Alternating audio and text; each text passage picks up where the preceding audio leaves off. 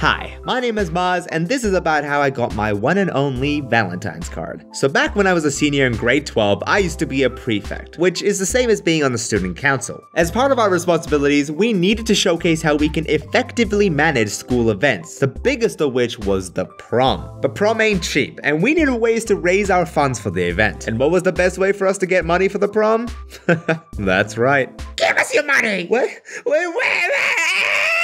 No, it wasn't mugging. That was our second best way. It was actually up to the Valentine's Committee to raise the most money for the prom. And you may have guessed it, but I, along with my fellow prefect Beverly, were in charge of such a crucial committee. Now, it may not sound like much, but this Valentine's Committee was absolutely essential within our school. Because imagine that you're a poor soul in love with this handsome dude that everybody seems to like. You've been trying to get senpai to notice you for ages, but you just can't. And then finally, the long-awaited Valentine's Day comes rolling around. What do you do now? Psh, what? You're gonna walk up to him and give him your chocolate with flowers and say, "Hey, I like you." Get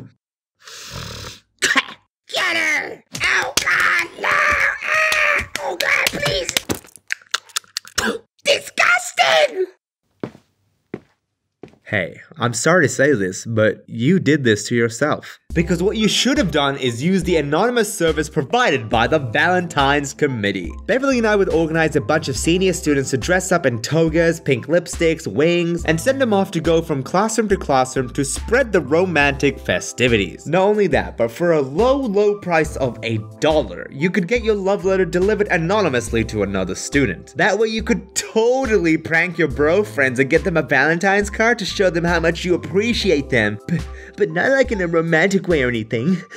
Baka. And for some extra dollars, we would even add a rose and a Valentine's themed lollipop to really spice it up. And if you're even more dedicated, you could pay more so that our certified guitarists, singers, and dancers would essentially serenade the person that you're choosing. Isn't that lovely? Wait. You really want me to sing this? Like, legit, are you serious? Because you paid good money for this, and I didn't want you to- Yeah, I'm sure. Okay. But you didn't have to come. Now, it may seem like it was all fun and dandy, and to be honest, it actually was, but it was equally a ton of hard work. On the form for the anonymous message, people were meant to write their intended person to deliver to, which class they would be in, and their specific message. But see, as the leaders in charge, we ended up seeing almost all of the Valentines that came through. And to be honest, this was like a constant stream of tea. And I loved every second of it. Bro, Stacy's been sending roses to like 12 dudes.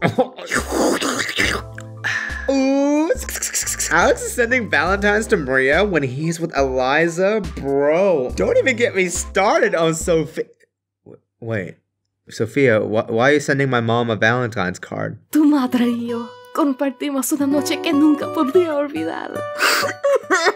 But the downside of this abuse of power was that we could also see who sent Valentines to each other. Beverly had gotten some here or there, but I had yet to see one for me. And sure, that may sound kinda sad, but I had been around 7 or 8 different schools during my entire educational life, so I was used to never getting any. Besides, the schooling year started in January for us, so it wasn't a personal thing for me. It was more logical, like, yeah, why would anybody send Valentines to a new kid who they've barely known for a month, you know? And honestly, it didn't really bother me at that point, especially because I had my hands full just trying to plan and organize the Valentine's delivery. It was so hectic that I legit forgot to dress up in the togas that the rest of the committee members had worn. And so there's actually a picture out there of all the seniors in colorful reds, pinks, and whites, and then this random brown kid in the back wearing his school uniform. So suffice to say, I had completely forgotten about my lack of letters.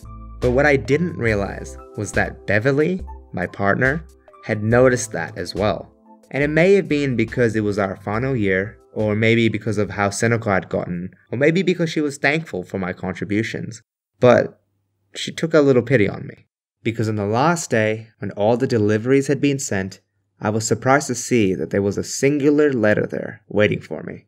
And inside it read, "Dear Maz, thank you for being my partner and working hard for today. You did great. Beverly." The funny thing is, she actually spelled my name wrong on the Valentine's card. But I didn't care. I had never received a Valentine's card before, and the fact that she had noticed it and decided to write one for me on my last school Valentine's Day was just too considerate. And I was so touched by such a genuinely kind gesture that I didn't even care about the mistake. Because despite Valentine's Day running like clockwork, having positive reception, and being financially successful, this, my one and only love letter, was what made that day special for me. Thanks, Beverly. I really do appreciate what you did. And I hope you're doing well. Thanks for watching. What makes this even sweeter is the fact that Beverly and I weren't even friends. Like, sure, we had a lot of responsibilities together and we were prefects, but I don't think she would have ever called me a friend, you know? Isn't that the sweetest? It warms my heart every time I remember this story. Alright, and as always, make sure to like, subscribe, hit the bell, leave a meme of a comment, and consider supporting me by grabbing some of that swanky merchandise, helping me on Patreon, or joining my channel as a channel member. Alright, laters everybody, and stay amazing.